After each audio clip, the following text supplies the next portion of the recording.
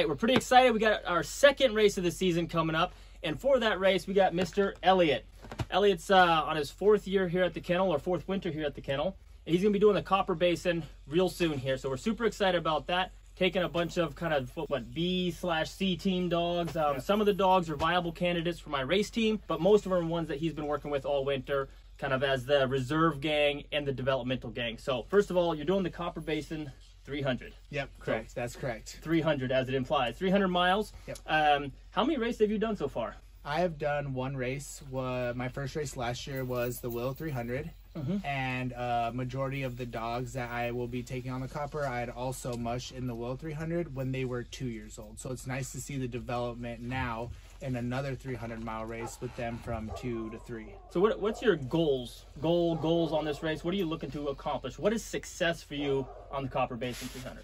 Success would look like, you know, having really good runs with the dogs, having, you know, everyone do their job very well, as including you, including myself, because, you know, only having done one 300-mile race, I have still a lot to learn, especially with the Copper Basin coming up. So gaining more experience for myself, managing a dog team, as well as working as a team together out there. So as far as placement, are you looking where in the roster? Where in the roster? Let's go for, say, middle.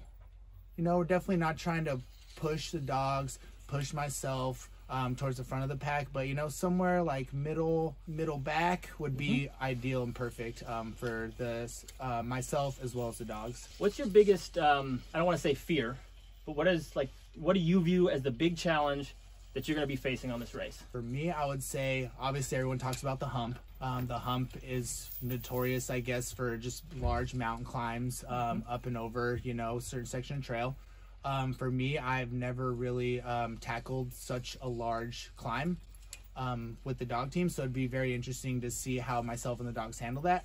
I would say that is, you know, definitely something I've noted in the back of my mind, as well as doing, you know, just some serious river travel. It sounds like we're gonna have some serious river travel, you know, potentially encounter some overflow, and I wouldn't say that's necessarily as fearful as the hump, but definitely it's something that I've, you know, mentally notebooked. And then all of that, it looks like, is going to be happening in probably pretty cold temperatures as well. It was 47 below in Glen Allen. At least that's what my phone said the other day. It's supposed to be a little bit warmer than that, but it's going to be chilly when you take off. And that does add a huge element of challenge for a musher to manage a team on a race when it is cold. So it'll be cold starting off, but it looks like by the time you're getting really tired, the temperatures will be getting closer to 0, so that's going to be good. It's a good situation. So last thing for you, who are the lead dogs that you're really focusing or relying on out there, and what do they have to do to have an awesome race, and what are their potential downfalls?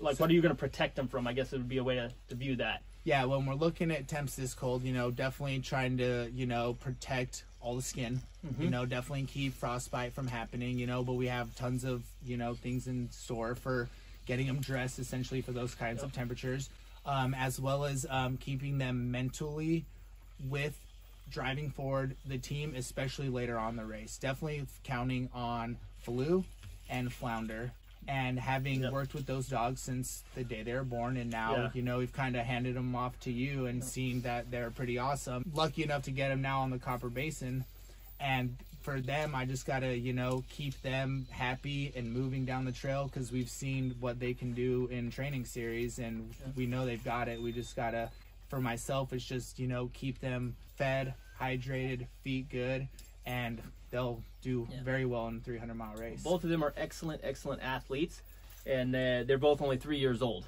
And you have been very involved with their training every single winter of their life.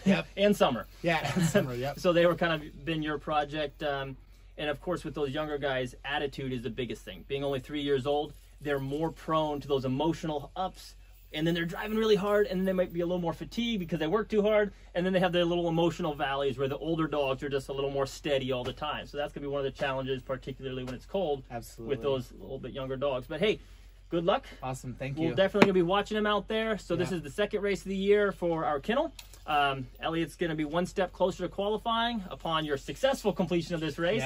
And so we'll be watching close and looking at how the dogs are doing out there. So make sure you come back and see how Elliot's doing on this race. Awesome.